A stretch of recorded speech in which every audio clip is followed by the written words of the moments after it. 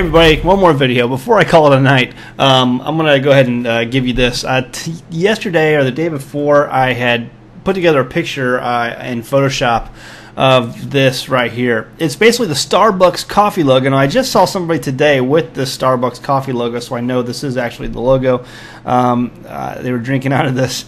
Basically, this is on one side the Starbucks logo, and on the other side a carving of Astarte, or Ishtar, the goddess Ishtar, which is a Babylonian fertility goddess. And basically Ishtar is, or Easter, is Semiramis, who before she became Easter, she was Semiramis, and she was the wife of the sun god Baal, and Baal died. She was reincarnated. She gave birth to the reincarnated Baal before that, who was named Tammuz, and that's where we see reference of that in Ezekiel. And then all throughout the pagan times, long before Jesus was ever on the scene, we see God warning us to not take part in celebrations or worship of Easter, basically Astarte, Astaroth, or Ishtar. And all throughout, I mean, we know this was true. We know archaeologists have uncovered in the old city of Nineveh, where Nineveh used to be the temple of Ishtar, and this is absolutely Ishtar right here. This is one of the drawings of Ishtar, and so Starbucks took on this logo. In fact, Starbucks even has a page on their website where they mention this.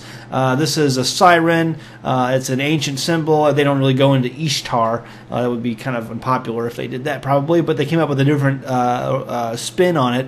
But yeah, this is Ishtar, Astarte, Astaroth, where all throughout the Bible it warns us not to take part in these in this celebration, or in this worship. And so basically what we have here, I'm going to go look up blueletterbible.com. What about Judges 2, 12 to 14? And they forsook the Lord God of their fathers, which brought them out of the land of Egypt, and followed other gods and the gods of the people that were round about them, and bowed themselves unto anger, and provoked the Lord to anger. And they forsook the Lord and served Baal and Ashtaroth.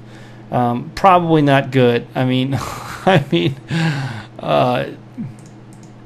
so I got an email, a message from someone on Facebook who wanted to know, I have gotten this, I posted this on my, let me read it to you. And so I got an email. It says, "Shalom, brother. I really like the Starbucks poster you and your team recently made." I don't know if I have a team or not, but I have a 5-year-old. So I shared it, and one of my Christian friends commented saying, "If I drink Starbucks coffee, that doesn't mean I'm worshiping Ishtar. What should I reply to that?" So basically one of the Christian friends commented saying, "Hey, if I drink Starbucks coffee, that doesn't mean I'm worshiping Ishtar." And she says, "What should I reply to that?" I for sure am not drinking it because it's a mere connection, and because they use aborted baby fetus cells in some of their products. But how do I respond? Is it a sin to drink Starbucks coffee? And I have heard too that they definitely do use aborted fetal baby cell tissues in their coffee and some of their flavorings. Good grief! I mean, we have just gone nuts, right? Okay, so my reply was, I guess I would respond to your Christian friend. Do you think Jesus would drink a coffee with a logo containing a Babylonian fertility goddess on it?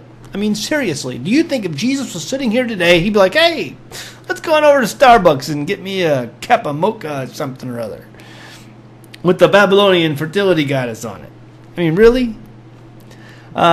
Before your friend answers you, I told him, I said, go back and tell him to read those verses on the picture that mention Astarte. It's pretty obvious. Probably don't want to be drinking coffee out of a cup with the logo of Astaroth on it. I'm just spitballing, just guessing. Complete and total left field maybe, but not something I don't think I'd be doing. I mean, I've eaten Starbucks. Went to Starbucks before. I've had some of their coffee, but I mean, I'm not going to do it anymore. Now that I know there's a Babylonian fertility goddess symbol on it, I can make my own coffee. It's not a big deal. All right, that's it. Go home, read your Bible. Thanks.